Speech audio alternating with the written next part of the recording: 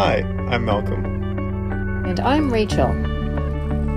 We're two Canadians living on our 39-foot Mainship trawler starting an adventure of a lifetime.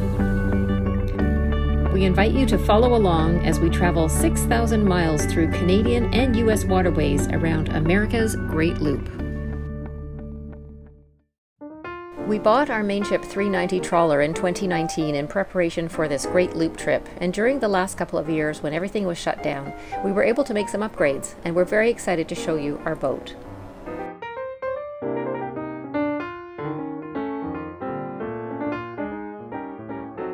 The Mainship trawler is a very common boat that people use to do the Great Loop. With a high bow, she cuts through the water easily and travels well at trawler speed, about 7 or 8 knots. She can travel a maximum speed of 14 knots, but is most efficient at 7 knots. When you approach the boat, you enter via the cockpit and step down 3 steps. The cockpit is an important part of this boat. It allows easy access around each side, onto the swim platform, up to the flybridge, and into the salon. There's also canvas covers with bug screens for protection all around the cockpit as well as through the flybridge. And this allows for extended living space. The back gate opens directly onto the swim platform for easy access to the dinghy or for swimming. There is a large patio door with a screen at the back of the salon allowing good airflow. And as you enter the salon, you can see a lot of storage, the galley on the left, the lower helm on the right, and a sitting area or salon in the rear. The salon includes an adjustable table for eating. The lower helm is well appointed with a GPS, VHF radio, AIS, and there is an easy access door out to the starboard side. The galley or kitchen has a full fridge freezer, large sink with filtered drinking water, propane oven and cooktop, microwave oven, toaster oven, and a portable induction cooktop. The engine room below has a single Yanmar diesel engine, and this boat has both bow and stern thrusters.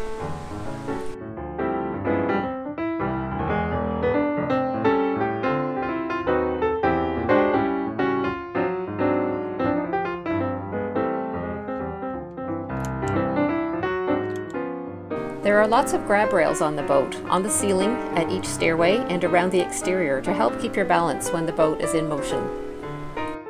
Moving forward to the bow of the boat, down 4 steps, we enter the master stateroom, which has a queen-size bed, porthole windows on each side with rain guards, as well as a hatch overhead with a bug screen.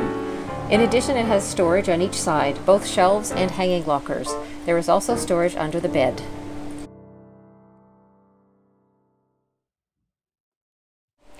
On the starboard side, there's the head, which is our bathroom, with a toilet, sink, and a walk-in shower. It has its own hatch and porthole window. We replaced the original mirror with this medicine cabinet and LED lighting for more functional storage. There are some thoughtful storage cabinets with sliding doors like this one. It also has a separate walk-in shower with a folding door, a sitting bench, and is quite a generous size for a boat.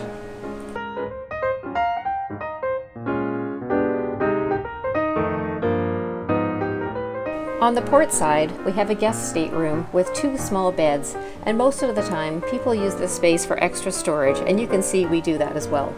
This is where we normally hang our towels on rainy days.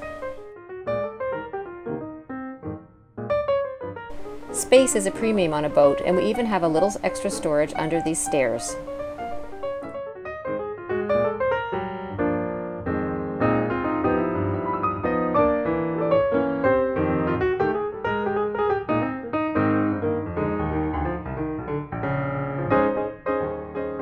Going up to the flybridge, there are some wide, safe stairs with several grab rails, which make it easier to go up and down while the boat is in motion.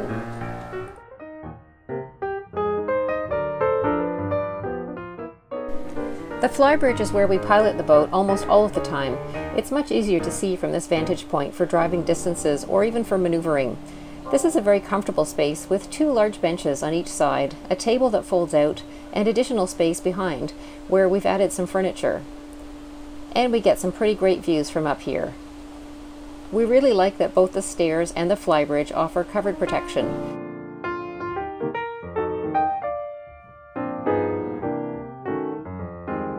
We removed the original mast and replaced it with a solar panel roof. At the rear, we have our anchor light, HD television antenna, floodlight, and camera, and we also have our Garmin radar. This fold-out table makes it ideal for us to eat up here on a regular basis, as well as entertain family and friends.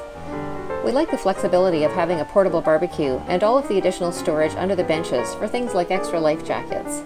We also have a small propane tank, which feeds directly into the cooktop and oven in the galley. And now back down for a tour around the exterior.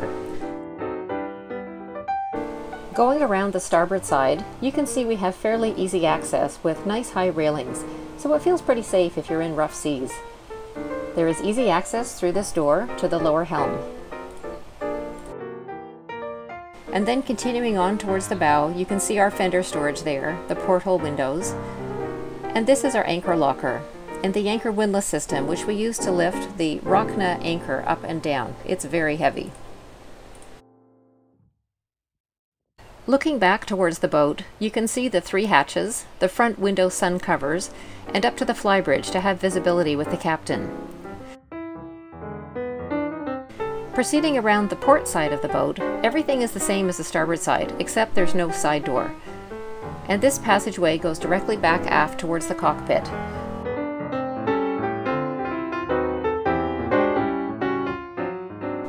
We added these porthole rain guard covers, and they are invaluable in inclement weather.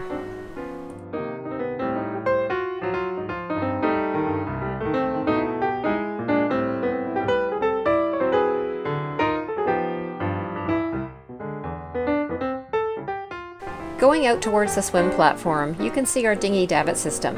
It's an H3O and it works quite well with a manual winch. I think you can get an option for an electric winch. And here you can see Malcolm using it to bring our dinghy back up on the back of the boat.